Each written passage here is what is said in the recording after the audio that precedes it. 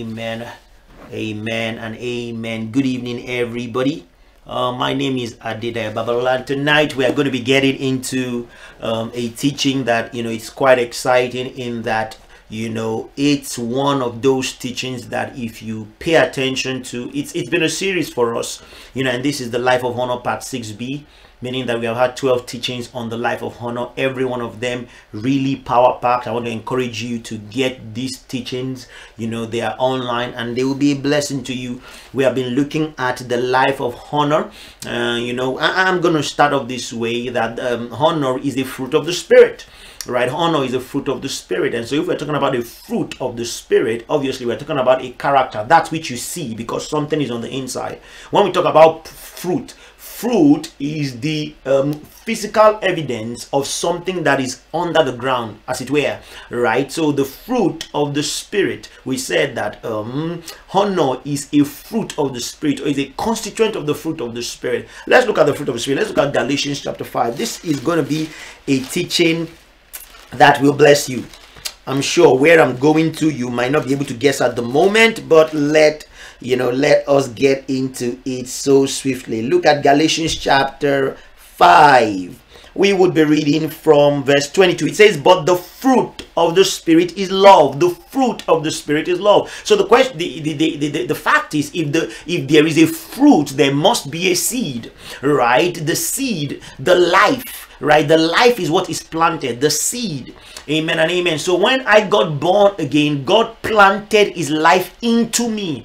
I have the seed of God. First John chapter 3 from verse 9 tells us that we have the seed of God. The Greek word there is the word sperma, which is the word life, where we get the word that for a man, sperm, it is the life, right? So we have the sperm, we have the sperm of God on the inside of us, the life of God on the inside of us, the seed of God on the inside of us. And having the seed of God on the inside of us, we are to produce a fruit. Now that fruit is called love, and in love is something called honor. Look at the fruit of the Spirit. The fruit of the Spirit in verse 22 says, but the fruit of the Spirit is love. Inside of love you find joy. Now let me say something about the fruit of the Spirit. Now the fruit, the seed is what God gives to you.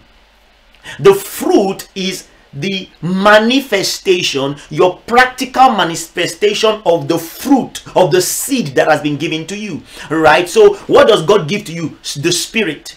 Then how do we use the Spirit? We use the Spirit in practicing joy, meaning everything that is called a fruit of the Spirit, or that is under the constituents of love, there will be things you will have to intentionally practice. I want you to write it down, because a lot of times people think that the life in Christ is something where something just comes over you and then you start to act in a particular way, like you are out of control. Even prophecy, many years ago when I started learning the ropes of prophecy, the way people practice prophecy, I thought they were not in control. I thought it was God that would take them over, until you start to get into the Word of God and you realize that the Spirit, the Word of God, the spirit of prophecy is the prophet, or the prophecy is subject to the prophet, meaning that the prophet or the person speaking forth by prophecy gives his permission for words to come out of him. Hallelujah. It shows that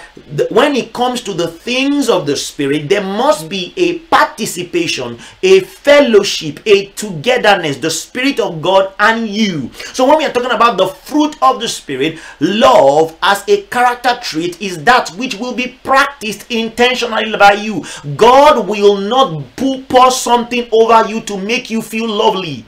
God will not pour something over you to make you feel joyful. No.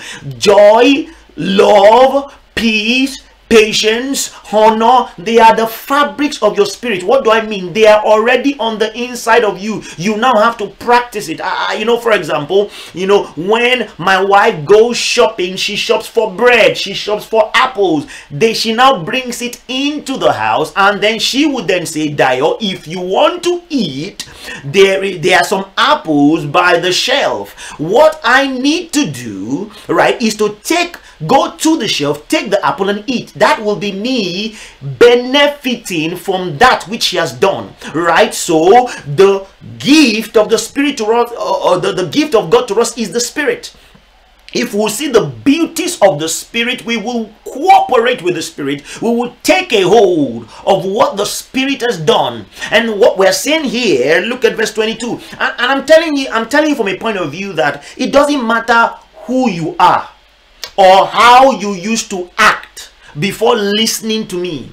I'm telling you, the word of God has the ability to change your life. For example, if you are listening to me and you have issues with anger, you have issues with unforgiveness, so to speak, you have issues with impatience, and you are born again, meaning that you have received the life of God, the Bible tells you that love is on the inside of you, joy is on the inside of you. Look at joy, for example. You might be listening to me and you're saying you have a bad day. You look at the future, it looks like you know what everything is terrible. You have no particular reason to even smile. But the Bible actually says joy is on the inside of you. So joy is not a function of what goes on around you. Joy is a function of who you are, what God has done in you that is eternal, that you can rejoice about. So joy is rejoicing is the activity. It is me choosing to stand up and laugh, stand up and spin, stand up and jump, stand up and rejoice, stand up and run around. Glory to God, regardless of how I feel, because I've got it on the inside of me. It's the same thing here. And that is why do we renew our minds? We renew our minds to get us to know what is inside of us, that we may practice it. Hallelujah. I'm saying all of this to say joy is on the inside of you. Peace is on the inside of you. Perseverance, the staying power, ability to stay in the midst of difficult situations and not complain and keep giving glory to God, is on the inside of the believer.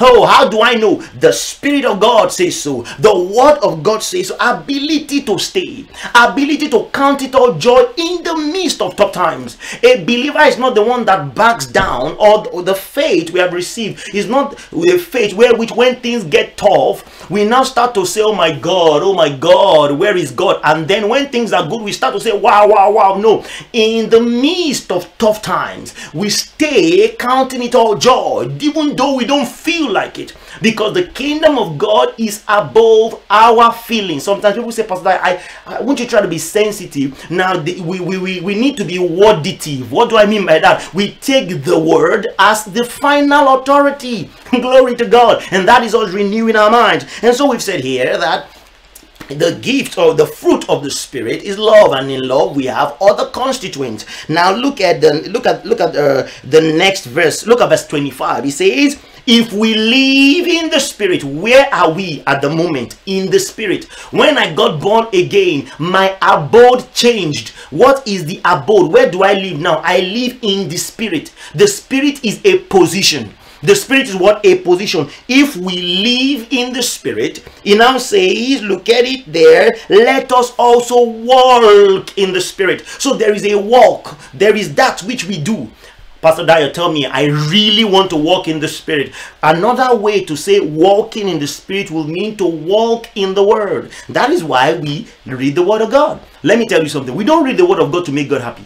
We read the Word of God to know how to walk with Him. I will say it again. Whether you read the Word of God or you don't read the Word of God, God is never happy or sad. We read the Word of God to know how to walk with God, because knowledge is crucial to relationship with God.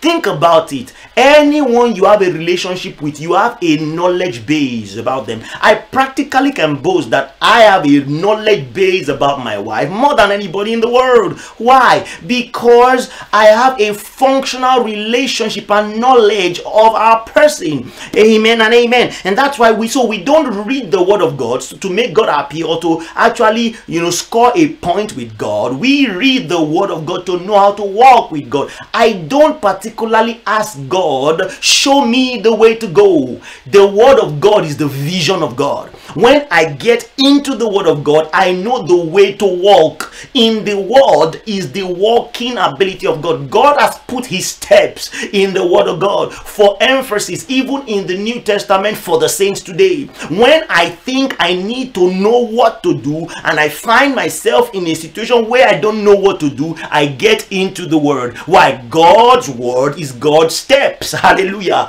In knowing his word is knowing his steps. Praise God. And as I feed myself with the word of God, hallelujah, some of those particular words come up on the inside of me, giving me direction. That's who the Christian is. Today we are looking at the life of honor.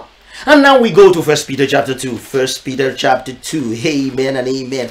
Oh, that was a 10-minute introduction. Glory to God. 1 Peter chapter 2. Glory to God. Look at it. If you look at verse chapter 1, you realize that Paul starts off just like Peter to tell the believer what God has done. Because the first thing you need to do before talking to people about how to live their lives is to tell them what God has done. 1 Peter chapter 1, look at verse 18. It says, for as much as ye know that ye were redeemed. What is the first thing a believer should know? He should know what God has done. You have been redeemed, not with corruptible things as silver or gold, things that can perish, from your vain conversations and the traditions that you have received from your fathers, but you have been redeemed by the precious blood of Christ as a lamb without spot. Amen and amen. So he tells us there that we have been redeemed. If you get to verse 23, he tells us that we are born again. Look at that. That's Peter telling us who we are. Look at 1 Peter chapter 2 now. He starts to tell us how to walk. This is how it is. When you know who you are, then you know how to work. Hallelujah. When I forget how to walk, I remind myself of who I am. I use who I am, my identity, to correct my behavior. I'll say it again. You as a Christian have to use your identity in Christ to correct your behavior. Hallelujah. Hallelujah. Look at, and that's what you see Paul do with the people of the Corinth church. You realize the Corinth church were a church where they were fornicating regularly. 1 Corinthians chapter 5 tells us that it was commonly reported in verse 1 that they were fornicating in that church. And then Paul starts to rebuke the church with revelation. He says, do you not know that your body is the temple of the Holy Spirit? That's revelation. He says, how will you take your body and then join it to the harlot? Do you not know that the one that is joined to the harlot is one with him, just like the way a man is joined to the Spirit and is one with God? You see, don't you know that your body is the members of Christ? So you see, Paul uses revelation to correct the behavior of the people. Hallelujah. So when we know more, it should imply that as we think through what we know more, it affects our acts. That's why after telling them about who they are in 1 Peter chapter 1, in chapter 2, he starts to tell them what they are to do. They are to lay aside malice. Now that you are born again, you lay aside malice, guile, hypocrisy, envyings, and evil speaking. How do you do it? The same way. The renewal, but he says, as newborn babes, desire the sincere milk of the word that you grow thereby. If you want to know God's will, read the word. If you want to know God's direction, read the word. If you want to know what God will have you do, read the word. The word of God as revealed in Christ is God's final authority as it relates to your life. Glory to God. I had to say that because somebody needed to be blessed by it. Okay, let's go on now. Okay, 1 Peter, we're in chapter 2 and we're looking at the life of honor.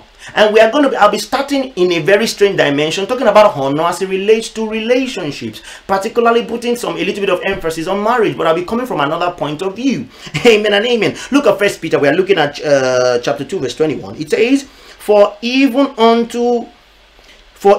hereunto were ye called, because Christ also suffered for us. Look at it. Christ suffered for us, leaving us an example. Let me say something to you.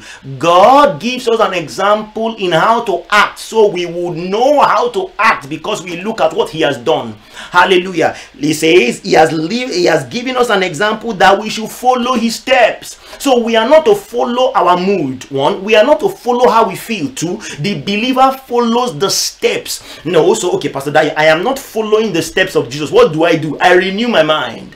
The more I renew my mind, the more my mind is overwhelmed with his steps, and the more I am more conscious of his steps. If you realize that you are walking outside God's will, renew your mind, that your mind is filled with what his steps are. And we start to look at the steps here. Look at it. It says here, verse 22, who did not sin, neither was guile found in his mouth. who when he revealed not again. When he suffered, he threatened not, and committed himself to him that judges righteously, who his own body bare our sins, who his own self bare our sins in his own body on the tree, that we being dead to sin might be alive to righteousness, by whose stripes we're healed. This verse is trying to say Jesus suffered that we would have life. Follow it. Jesus suffered that we will have life. Look at verse 25. For you were sheep going astray, but now I return to the shepherd, the pastor, and the overseer of your soul. That's the word bishop there, right? So he's trying to say Jesus suffered so that you will have life. I'll say it again. Jesus suffered and so you will have life. Then he says Jesus did that not just to give you life, but also to show you as an example of how to live. And now then we talk about marriage. Then he goes into 1 Peter chapter 3. That's why he starts with likewise. Likewise what? Likewise how Jesus suffered. Amen. So he's trying. Why did he tell us about the suffering of Christ? He's trying to preach about marriage, right? When you find yourself in very difficult situations maritally, he tells you exactly what to do. Let me start off here. You know, people always say things like, I don't want to get controversial, but you know, people always say things like what God has joined together, let no man put asunder, trying to say that, you know, God is against. I don't want to sound controversial, but I want you to hear what I'm trying to say.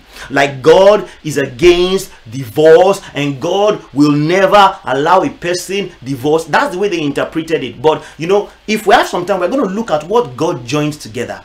Is it a man and a man and a woman that God joined together, that God is saying no one should put asunder? Is God saying, oh no? Why am I sharing this? You need to understand this, because a lot of people, I'm saying this interestingly, a lot of people have died in abusive marriages because they have been wrongly taught that they are to stay in places where their lives are in jeopardy. Pastor Dio, what are you trying to say? Listen, I am married, I am happily married, I don't have plans to divorce anytime soon. If my wife divorces me, I'll follow her, you know. So forget about it. I'm not trying to endorse divorce. I am just trying to say, when we don't understand scriptures well, it makes it look like God is saying something he never said, and then people get into trouble. Their ground, let me say this, they are okay, why are you even talking to us about divorce? A believer must know the truth of what God is saying per time and what God is not saying. Let me say this. What does God want you to do? God wants you to behold what he has joined together. What did God join together? God joined Christ and the church. What did God join together? Christ and the church. What does God want you to do? Copy in your physical marriage what has happened in Christ and the church. Now the issue is this: would there be situations and circumstances because which individuals on the earth are acting in ways that the life of the other spouse is in danger? Yes. What does God say people should do? There are grounds for these things, right? And that's why, for example, I am not trying to advocate the divorce, but I am not going to actually pastor somebody who ends up dying in the home based on what God did not say. Are you getting my point? You see, I am for love, I am for relationship, I am for a marriage. I believe so strongly that individuals, like I will soon preach, individuals, when they go into marriage, they are making one of the greatest decisions of their lives. They should take their time, they should know the person, they should pray about it, they should seek the counsel from their spiritual leaders, they should talk to their parents. It's one of the major decisions that will affect everything about your life, you know, as it were. You do it, and when that you do it, there is a way that we are to walk in it. There is a step to follow. However, I am also saying, before I get into the steps to follow, that there are sometimes, for some reason or the other, strange situations happen, and Jesus tells us that strange situations happen. When strange situations happen and the life of a person is in danger, or when a person doesn't want to live with you, God says you are not in bondage, you can leave. Let me show you that first before I get into the steps. Hallelujah. 1 Corinthians chapter 7. Say, Pastor Dai, oh my God, you know, you say many things. I never knew a time will come you endorse divorce. I'm not endorsing divorce. I'm just saying to you that let us take that one away. What did Christ join? Christ did not join a man and a woman. No, God did not join a man and a woman. God joined Christ and the church. God now says, this joining that I have joined, I want you to give an example of it in your marriage. Hallelujah. Okay, let's look at 1 Corinthians chapter 7. Amen and amen and amen. Look at 1 Corinthians 7. Look at verse 12. It says, but to the rest speak I, not the Lord, if any brother hath a wife that believeth not, and so they are married, and she be pleased to dwell with him, let him not put her away. So if both of you get married before you met the Lord, and then you meet the Lord, and you are a man and your wife is not born again, are you to pursue the lady? If she loves you and wants to stay with you, the Bible says keep her. Sanity. Look at the next verse, because there's some people that say, I just got born again, I should not be unequally looked. No, it's too late. You're already married to this one. Hallelujah. Why am I, Pastor, that it doesn't affect us? I must say these things because somebody must have it said. Look at verse 14. It says, for the unbeliever, okay, look at verse 13. And the woman which hath an husband that believeth not, and if he be pleased to dwell with her, let her not leave him. So I'm a woman, I get born again, my husband is not born again. Should I make life difficult for him? No, we're going to even look at it. He says, if he loves you and wants to stay with you, let him stay. Look at the next verse.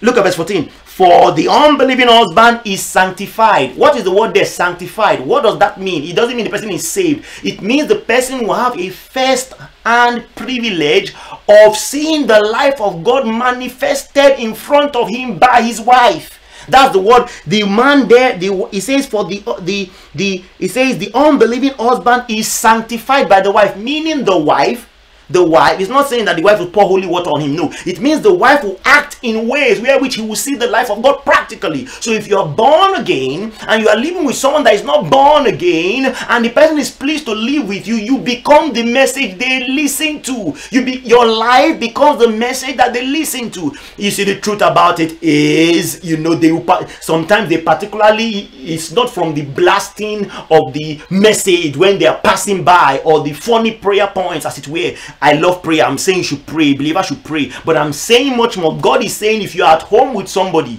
that is not born again, it is your conduct that will make them actually see that something has happened. They are open to you, and then you can preach the gospel to them. You see, when I was not born again at some point, then I got born again. And when I got born again, drastically, a couple of my actions and activities changed. And the people around me started to ask questions. Okay, what is this about? I see that you care. I see that you reach out. I see that you give. I see that you are tolerant. What's happening to you? Voila, that's what we're talking about. It's not, so conduct is crucial. If you're in a place where people do not believe, I will say it again, where people don't believe, conduct is crucial. What does conduct do? Conduct is not particularly the message, but conduct opens them up to the message. When we behave in funny ways, we cannot reach people because we have become a hindrance to the message we want to preach. That's why Paul will say to the Jews, I became like the Jews. Amen and amen. But still under Christ, bro. Glory to God. Amen and amen. So he said, so what does conduct do? Don't get me wrong, that Pastor Darius said we should not preach the gospel. All we should just do is that we should just be saying hello and hi. No, I am saying to you that conduct opens the door for them to see that something is different. Amen and amen. So let's continue here. I hope someone is being blessed by this. 1 Corinthians chapter 7. Look at it now. It says in verse 14, where it says, and the unbelieving wife is sanctified. Same thing. That means that woman will have the privilege to see the God life practice in her home. A man walking in the fruit of the Spirit, love, patience, kindness. Then she has the privilege to see it firsthand. And it says, look at it there. It says, and the unbelieving wife is sanctified by the husband. Else were your children unclean, but now they are clean. Now they are holy, meaning they are set apart. They have a woman who has met with God, who by a meeting with God can influence those children. They are set apart. They are not like everybody. Amen and amen. Why? Because they have a godly influence at home. So when you are born again, who are you to your husband if he's not born again? A godly influence. Who are you to your children? A godly influence. Praise the Lord. Okay. Let's continue here. I think I missed out the part. Okay, let's continue. It says now in verse 15, but if the unbelieving, so if this person that you are married to decides to say, this whole believer thing you're doing, I don't understand it. He says, if the unbelieving depart, let him depart. See, let him depart. Is this a divorce? Yes, let him depart. Why? He wants to depart. Hallelujah. So Particularly, you don't beg people to stay. Amen. In marriage is a commitment. But if the unbelieving depart, the unbelieving, meaning after he has seen what you have believed, he doesn't want to come along with you on this journey, or he says, you know what, I'm not a part of it. He said, let him depart. A brother or a sister is not under bondage in cases such as these. So they are what we call cases such as these. And the things we call cases such as these are things where which the will of another person is involved, one, and your life is at stake, two.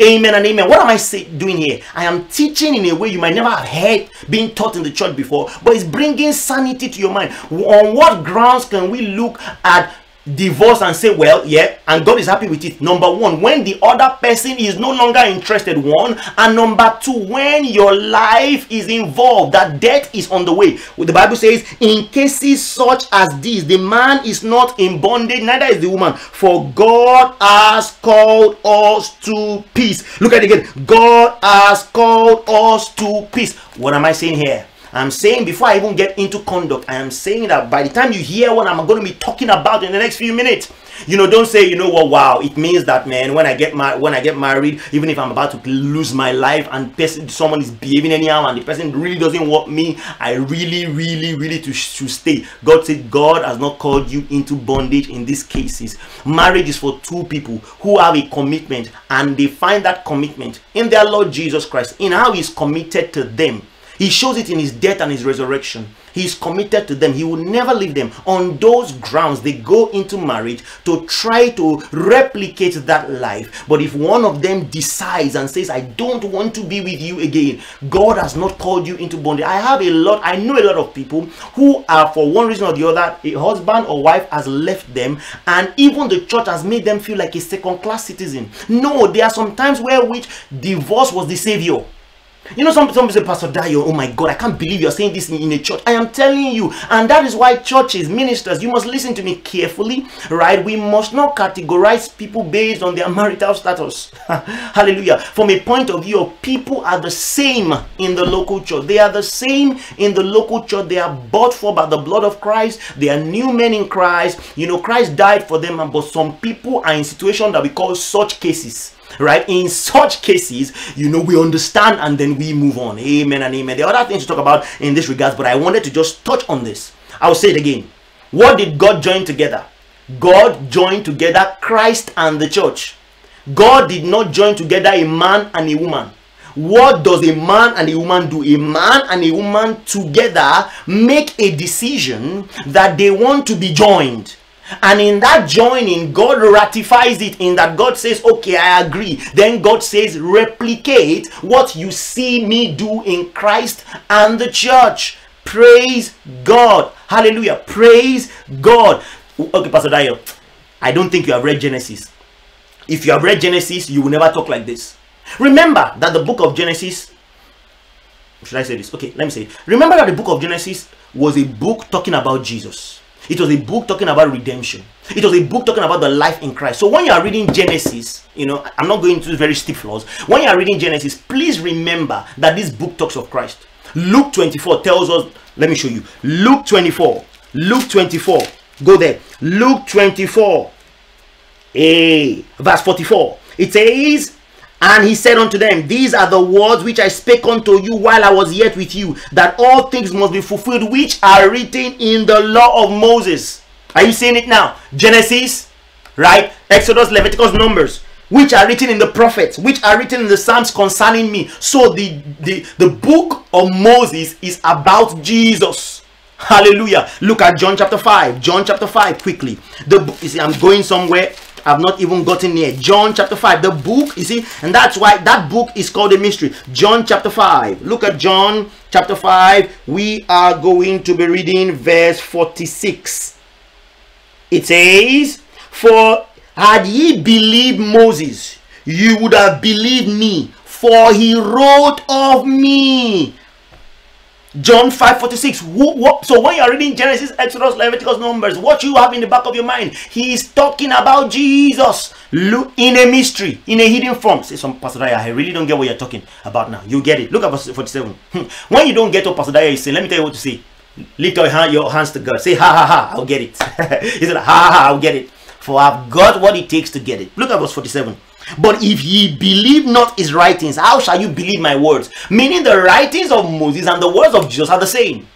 Hallelujah. So let's go into the writings of Moses. Genesis chapter 2.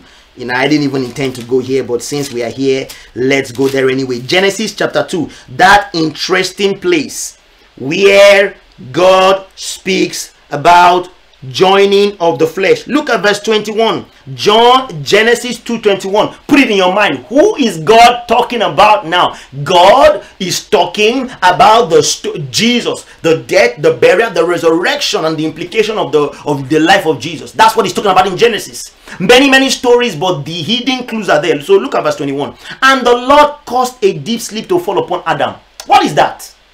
It's just simply, that statement there is a prophetic statement to tell you that Christ will die. Deep sleep. So what happened? Christ dies. That's what he's saying there. Deep sleep falls on Adam. Jesus is the last Adam. Christ will die. Deep sleep. When Christ dies, what will happen? And he slept and he took out one of the ribs. Notice, he took out, so God will do a work on Jesus. Jesus will die, right? Look at it. And he took one of his ribs and he closed up the flesh instead of, I've heard it before. I'm not sure if I've preached it before, but I'm sure people have said that this lady I married, that's my rib. That lady is not your rib. She's a human being. Yeah, she's not your rib. She can't be your rib. This rib that he's talking about here is talking about Christ and the church. Amen. Follow me. He's talking about Christ and the church. Who is the woman that you have married? That's the person you have made a decision to be one with. Copying the story of Christ and the church. Amen and amen. Who did God join together? Christ and the church. Who died? Christ. Amen and amen. Look at it. It says, and the Lord God caused a deep sleep to fall upon Adam, and he slept, and he took one of his ribs and closed up the flesh thereof. And the rib which the Lord had taken from the man, he made a woman and brought her unto him. So what happened? Who is the woman? The woman is the church. Amen. The woman is the church. Christ is the Adam that sleeps. Christ's death and his resurrection births the church. Matthew 16 tells you, right? And I will build my church, and the gates of hell will not prevail against it. When did that happen? When he came out of the grave, when he died and he resurrected, the church was born. So Adam dies, Adam sleeps, deep sleep. You get the clue. Deep sleep is to get you to notice that Moses is now saying, I'm talking about something deeper than I went to bed. Deep sleep. Christ dies. In the resurrection of Christ, something is born. What did he call that thing? He called the thing a woman. Amen. Amen and amen. Look at it. And the rib which the Lord God had taken from man made he a woman, and he brought her unto the man. And Adam said, this is now bone of my bone and flesh of my flesh. She shall be called woman, because she was taken out of man. Why is she called woman? She was taken out of man. Who was taken out of Christ? The church. Remember, bone of my bone. The Bible says here that this is not talking about Adam and Eve particularly. It's talking about Christ and the church. Go to the book of Ephesians. Ephesians chapter 5. Say, Pastor, what are we doing today? We're doing a Bible study.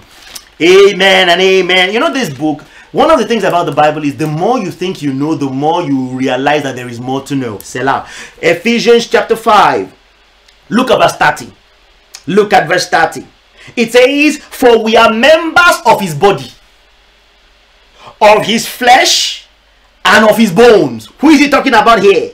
Who is he talking about here? He's talking about Christ and his church. Who are the members of his body and the bones? He's talking about Christ and the church. If you read from above, you know that he's talking about Christ and the church. Look at it here. It says in verse 31, for this cause shall a man leave his father and mother, and shall be joined unto his wife, and the two shall be one flesh. Who is the one flesh? Christ and the church.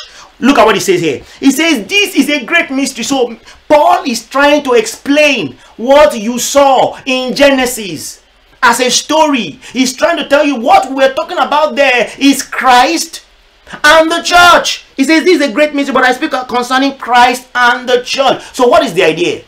Christ sleeps, he wakes, he resurrects. The church is born. The church, Christ and the church are now one. In their oneness, who did the work? Christ. And then two people who are born again Christians decide to become one. When do they become one? When does marriage take place? When father gives, when parents from one side give a daughter to a man. That's the first part of them being one. But the Bible tells us that they become one when sexual relationship takes place. Oneness happens when sex takes place between a man and a woman. So the oneness that they become one is when they actually have that sex. So for example, even if one person gives another person to another person and there is no sexual union, they are not one. Hallelujah. Yet. Amen and amen. Because the Bible tells us that when they have that sex, that they now become one flesh. Let me show you 1 Corinthians chapter 6. Say, Pastor Dio, hey, all these things that you're sharing with us, when you just need to know these truths. Amen and amen. 1 Corinthians 6:16. What? Know ye not that he which is joined to an harlot is one body? For two saith it shall become one. When you become one, when you are joined to another sexually, that's what he's talking about here. Look at verse 17. That says, but he that is joined unto the Lord is one spirit with him. So how do you become one spirit with God? You believe on the gospel.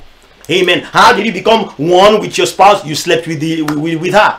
Praise the Lord. So now let's go back. I have said all these many beautiful things to say that Christ and the church is the example for all of us. I'm saying as well, in the midst of all of this, there will be some times and situations where which, though we are Christians, or though there's one person that is a Christian, the other person is not interested and is making life a living hell. The Bible says the other person in such cases, can decide to allow the other person go. That person is not in bondage. Now we are now going to go into 1 Peter chapter 3. Pastor Dai, why did you do it that way? When I say what I'm about to say now, if I didn't say what I've said before, you would think, man, God is not really fair. 1 Peter 3 verse 1. 1 Peter 3 verse 1. There are steps we follow in marriage. Look at it now, says likewise ye wives. Why did he say likewise ye wives? Because he has told you that there is a step to follow. What is the step? A sacrificial lifestyle. No, when you see in 1 Peter 3 verse 1, likewise ye wives, you can put likewise ye husbands there too. I'm telling you, you can put likewise ye husbands there too. Because what he's teaching is not for women only. What he's teaching here is the conduct we have in marriage when we are with a spouse that is particularly difficult. Amen and amen. So you can put likewise ye, because it's not only the woman that should act right in marriage. No, Christianity is not chauvinism, right? Christianity is also not feminism. Christianity is the life of God at work in us. 1 Peter chapter 3. You must never have a wife or a husband that is walking on eggshells because you are there. And then you enjoy the awesome privilege of worshiping with your father. No, it's wrong. Repent. You're a new creation. Hallelujah. Give people time to grow. Amen. Give them time. Even in marriage. Yes, that's what you do. Why? God gave you time to grow. I look at my life 15 years ago. I look at my life now. I always just say, wow, what a patient God. Glory to God. I remember when I used to preach and the things I used to say 16 years ago. And what I'm saying now. God must have had to have looked at the fact that something good will come out of this boy. That's why he didn't shut me up 16 years ago. Amen and amen. Praise God. Was I healing the sick back then? Yes. Casting out devils? Yes. Had people come out from the dead? Yes. But was I saying a couple of nonsense here and there? Yes. But what was God? Patient. What do? I use that patience with my spouse. Hallelujah. When you celebrate your spouse, people think it's because people are perfect. When your spouse celebrates you, it's not because they are perfect. It's because you look past their imperfections and see Christ in them and celebrate the good things that people do, patiently walking with them. You must learn that thing called patience. You must.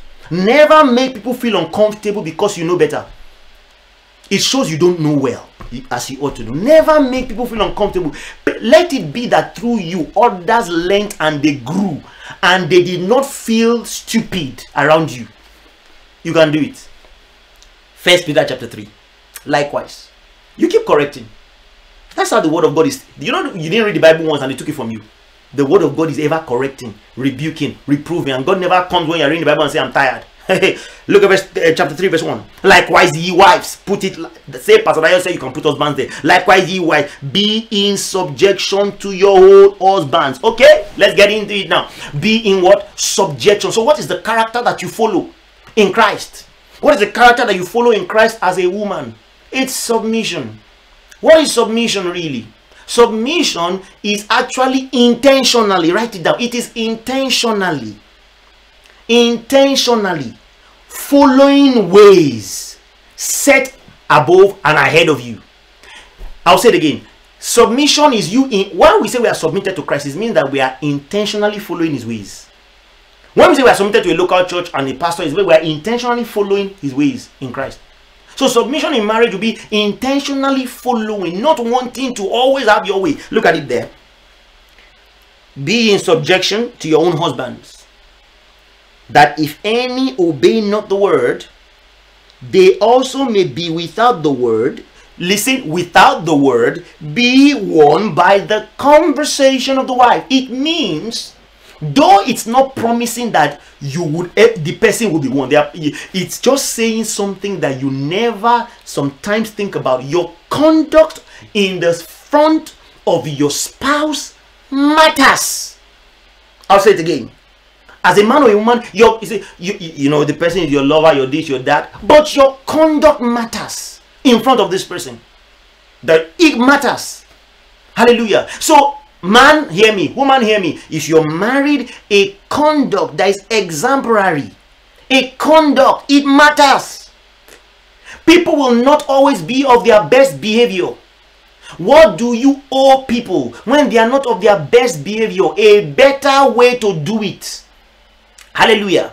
Praise God. Now listen, you are not following any other person's steps but the steps of Jesus. So, Pastor, you don't understand new age. You don't understand what are you trying to say here? No, there is a way we are, because you know, we in Christ, we don't marry because we just want to marry. We marry to bring glory to God. Hallelujah. In that marriage. Yeah, look at it. Look at it there. It says that if they obey not the word, so your conduct is important. Meaning that the word of God practiced through you is what people see. I mean, your husband. I mean, your wife. Is what they see. They might be, you know, your husband might not be able to sit down, right, and quote John 3 verse 16 or quote the fruit of the spirits. But if one day you ever hear someone talking about the fruit of the spirit and they're explaining long suffering or perseverance, you should be able to say, wow, oh, this is what Matthias has been practicing with me. Okay. Likewise, ye wives, be in subjection to your own husbands, that if any obey not the word, they may without the word be won. But I am saying this again. Your conduct is important. Your conduct is important. Hallelujah. Amen and amen. While they behold, someone says, I don't care what anybody thinks of me. No, you should care. You should care. And in that you care, you act rightly. Look at it there. While they behold, God is telling you that your spouse looks at you. Even if your spouse says, I don't look at you. Even when your spouse says, I don't care, they care. I'm telling you. While they behold your chaste conversation coupled with reverence. You know, there is nothing wrong. It's Christocentric to be respectful. Let me tell you something I learned that I am working towards. Never ever take for granted those who are near, who you are valued if they were far. I am speaking about in your marriage. Don't take them for granted. You don't have to. You don't have to. Don't make a person realize or make it look like the worst decision they made was that they came into your life, because you will have respected them more if they were not there.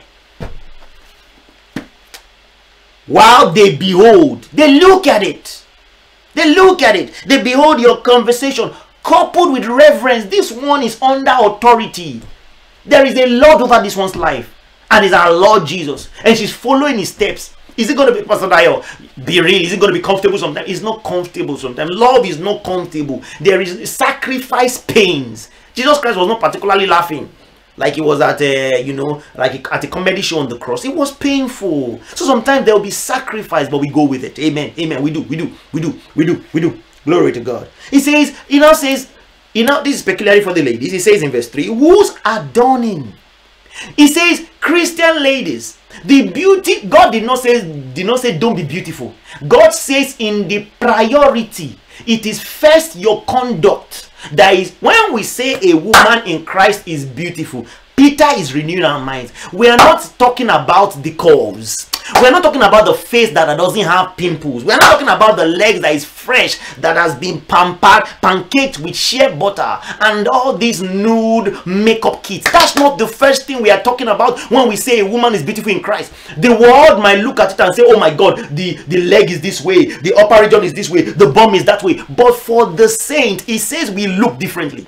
Notice it here. Look at what it says. It says, whose adorning, let it not be the outward adorning of plaiting of hair, wearing of gold, or putting on of clothes. Notice here, it didn't say don't wear clothes, or don't wear gold, or don't plait your hair. It's saying the emphasis where the lady puts her emphasis in her walk in her life is first growing in Christ.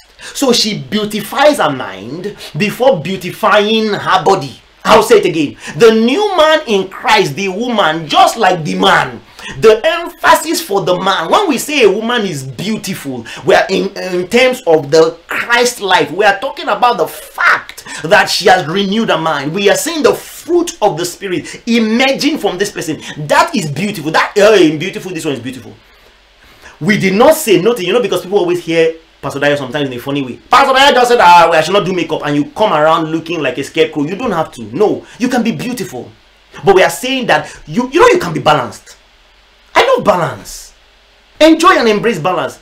Like, do you know you can give time to studying God's word, renewing your mind, and it's affecting your relationships and your conduct out there? And then when it's time to go out, you step out in a nice suit or step out in a knickerbocker, anyone that makes you look beautiful, and you go out. You don't have to be lopsided. Some people, it's only they know the best clothes out there, they know the best shoes, they know when Gucci is doing sales, but they have nothing with the word. And some other people, while they actually act spiritual, they act like they are not human beings. Brothers and sisters, you are Christians, you can be balanced. You can be wherewith you will know God's word. You will know what to do. You will know what to do. You will know how to practice the things of the Spirit. Yeah. And you do that by learning the word. Sit with the word. The Bible says, study to show yourself approved. Sit with messages. Confess God's word. Beautify your inside. And come out, glory to God. He says this is the way women ought to make themselves beautiful in the days of old. Look at it there. Let it not be the adorning. And I've said this is for men and women. For men, and people always say things like, pray for your future husband. And you really never hear men talk about pray for your future wife. And because we always make it look like the women have to be the one that is responsible. No. As a man, you're a man that is working in the word, renewing your mind, knowing God's will and God's plan, giving time to pray in the Spirit, amen and amen, embracing and enjoying times of fasting. There is nothing wrong there. Glory to God, amen and amen. Glory to God. Look at it. It says, but let it be, verse 4, let it be the hidden man of the heart, in that which is not corruptible, even the ornament of a meek and a quiet spirit, which is in the, listen, for those who love the Lord, amen, what pleases God, which is in the sight of God a great price, of great value. What is of great value in the eyes of God? A man with a renewed heart. What does the Bible say about this in the book of Timothy? He's meet unto every good work. Glory to God. Glory to God. Amen and amen. He says in verse 5, after this manner, in the time of old, the holy women which trusted in God adorned themselves. So in the time of old, when they say that Sarah was beautiful, what did they really mean in Genesis? That she was a beautiful woman. Say, Pastor, are you saying that Sarah was not fine? I named my daughter Sarah because they said Sarah in the Bible was very fine. She was a fair woman. Are you coming out to tell us Sarah is not fine? What are we telling you? We are telling you that first, the beauty of Sarah is first in the fact that she was someone who followed God's word. That's the beauty of Sarah right there. That's what the epistles tell us. Hallelujah. Amen and amen. Okay. Ah, but I know it's Sarah that is beautiful. Glory to God. Amen and amen. Oh, in and out, I should say. All right. Amen and amen. It says in verse 5, for this manner in the old time, the holy women also who trusted in God adorned themselves, being subject unto their own husbands, even as Sarah. Hallelujah. Sarah did what? Sarah obeyed her husband, calling him Lord, whose daughters ye are, as long as you do well and are not afraid with any amazement. Right? You see, what did he say? What did Sarah do? Sarah was one who renewed her mind in our context today. That's Sarah for you there. Amen and amen. Giving attention to the word, in that it now affects how she acted in her marriage. In that, you know, she was, what does it mean? It just means practicing the fruit of the Spirit in your marriage. Hallelujah. Putting God first, putting love first. What will God do in this situation? Hallelujah. The litmus test, the common sense in your marriage is love. Hallelujah. Amen and amen and amen. Look at verse 7. I'm about to round up now, but this way I've been going to since morning. Likewise, ye husbands. You know, we're talking about honor. Honor in marriage. Honor your spouse. Look at verse 7. What does honor mean? Honor means to treat as valuable and sacred. All right, so look at verse 7. Likewise, ye husbands, dwell with them, dwell with your wife according to gnosis, knowledge. Be intelligent. That's the word there. Know the woman, know the word, and practice the knowledge of the word with the bounds of knowing the woman. Amen and amen and amen. Value, respect the person.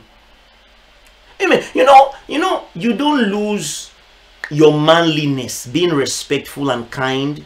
You know, sometimes I always tell people that a lot of decisions in the home, I don't make them. I don't make them because, you see, you cannot not always be right all the time. If you're right all the time, then it means you married an idiot. You can't be right all the time.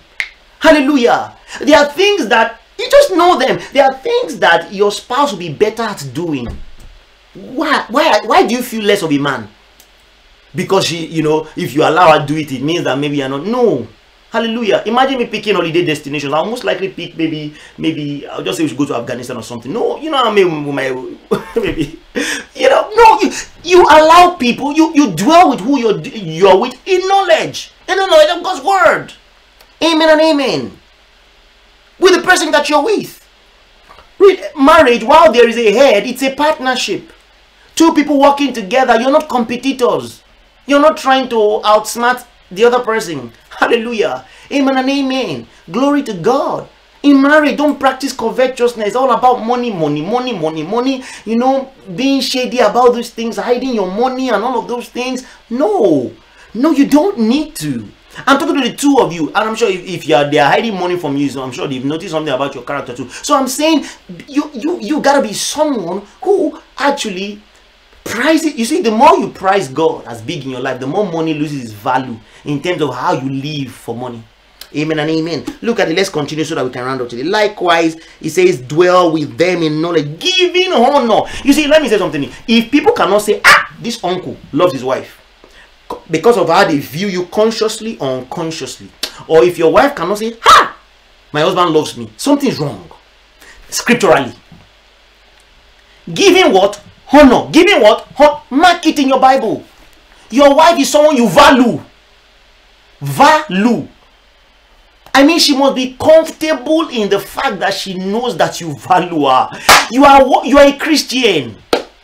Hallelujah. Praise God. Value. You treat her special. Amen. You know, this thing is also for women. You know, sometimes the beauty of spirituality is what the word of God says. Don't neglect your wife. That's what I'm saying. Listen to what she's saying. Value. You know, I had to learn these things, and I'm still learning it. You know, because I've been a pastor from when I was in university, and so, you know, like I always say, when I got married, I had to start to think for more than one person, right? While you're thinking and making your evaluations, you're thinking about the implication of your actions on the other person. Value. Amen. Because you see, you can't say, I love the Lord, I love the Lord, I love the Lord, and you are treating your wife in dishonor. The Bible will therefore call you a hypocrite. You know something? Practice God's word. Do something this season that makes your wife say, wow, for me? You will not die. I can assure you, I've been there, I've come back, I'm still alive. You will not die. I am telling you, you treat your wife with value. People should look outside and say, wow. And they say, why do you do this? He says, Christ and the church. Christ died for the church. I'm not done. What have I done? What have I done that you're saying, wow, wow, wow? Where I'm coming from, the person I'm looking at, he died. I mean, he died for the church. That's how much he valued the church. So what have I done? What did I do that? What is, you know? That's the mindset of a Christian that is following God's word. Honor, value, esteem. Your wife is not meant to have insecurity issues or lack of assurance issues around you. You know, anytime I stand up in front of someone that is sick, I am never thinking, oh God, don't embarrass me. I am so assured. I even feel that is more involved than I am. Assurance. I am in touch with my spouse as it relates to Christ and the church. I mean, I'm so assured of Christ never leaving me that when I am ministering, I'm never scared. Assurance. I'm not going about looking around and saying, where are you? Where are you going to turn up from? I know he's there. He values me that much. He's there. Amen and amen. And that's what we know and we now use in Christ. This is important. It's very, very important. It's not about couple goals. It's about the goal Christ scored. Glory to God. It's about the goal he scored in his resurrection. Man, that's why. That is actually why. It's not because we are trying to do it so that everybody will say, wow. It's about the fact that this is our life. You honor the lady. Hallelujah. Look at it. It's Bible. Bible. You know, you can call your wife after this meeting and say, do you feel honored? Do you feel honored? It's a pastor, you don't put us in trouble. We didn't plan for this. We just only came for Bible study. How can we call? She can't say, forget it. You know, because you need to be doing the word. Look at it there. It says, giving honor to the wife as unto the weaker vessel. Treat her as precious. They didn't say she's weaker. You know, there are some people you will marry, you can't even say your wife is the weaker vessel. Selah, you know, yeah. You know, with the days that people are doing all this muscle gymming and all of those kind of things, you can't call your wife weaker vessel. She punch you, you just sleep. You know, so you can't even call her weaker vessel. That's part of. So it's as meaning, you know, the way, you know, when you pick egg, you know, but we know we treat egg because when egg falls, it breaks, right? Yeah. So we treat them with that level of value and honor. We, you know, your wife should not be crying and it doesn't mean anything to you. No. No. Amen and amen. Look at it there. Look at it there. Let's conclude tonight. Giving honor unto the wife as unto a weaker vessel and being heirs. Why do I treat my wife this way? Why do I value her this much? It's because she values me first? No. It's because she's nice to me? No. It's because she's beautiful? No. It's because she's a brother or she's a sister to you. The reason why we treat our spouse well is not their conduct, but who their father is and who they are to you. You know, the first connection you have to your spouse is that your spouse is brethren. I'll say it again. Your spouse is brethren. You are born of the same father. In the resurrection, you became family. Hallelujah. So you must see your wife as a family member of the household of God. A family member that your father is God. You are both joint heirs. That's why she's valuable to you. Not because of any other thing. It's because, so resurrection is the reason for the value in my marriage. In your marriage too. Why do I value my wife? The resurrection. Why? We are joint heirs. So from the market pool of all ladies that are joint heirs with me, I picked one to be one with, and then in that oneness, I value her not because she's beautiful, she's nice. I value her because we are joint heirs in Christ.